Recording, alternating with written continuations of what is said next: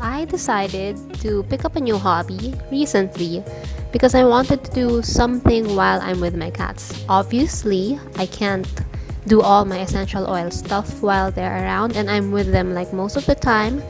I decided to learn how to make your own stamps. So today, let me walk you through how I make them. This is just an intro video, as I plan to have my workshop on DIY stamp making by January, and I will be uploading online classes by next year.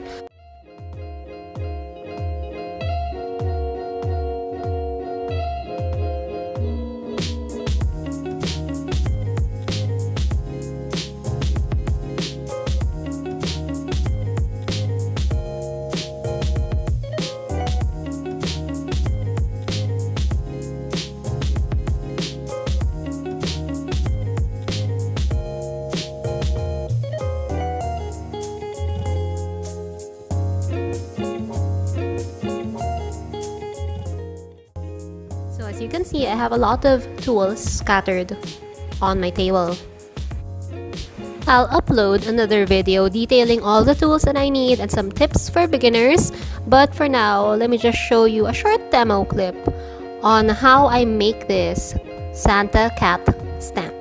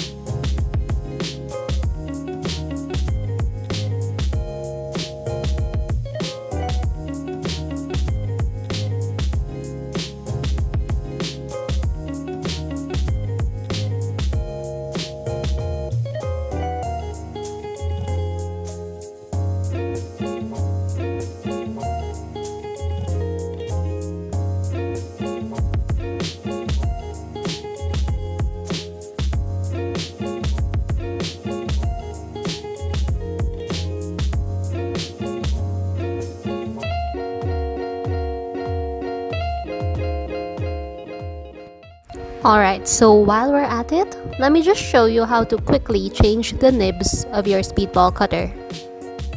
As you can see, I use a variety of tools in different sizes. Sometimes they come from different sets, but you'll need all those tools when doing your DIY stamp carving.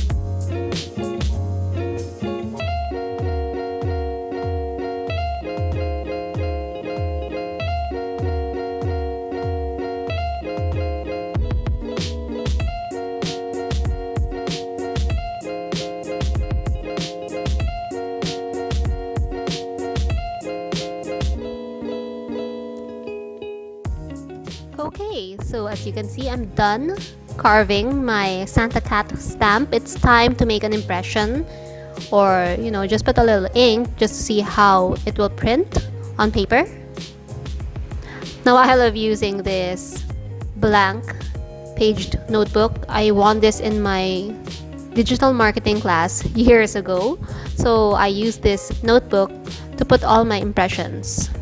And from here you can see that if you need to remove bits and pieces on the sides, if it looks distracting, or you want to get that artistic take, you want that small pieces of carved lines on your impression, it depends on you, but I like going for like a cleaner look.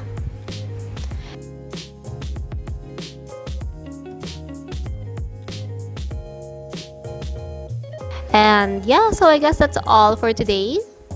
Here are some of the stamps that I've already created. I wanted to do like a stamp a day thing, and if this interests you, don't forget to leave me a comment. And if you want to join my workshop next year, I'd love to see you in the class. So I guess there you go, guys. That's all for today's video. I hope you've enjoyed it, and I guess I'll see you in my next one. Bye!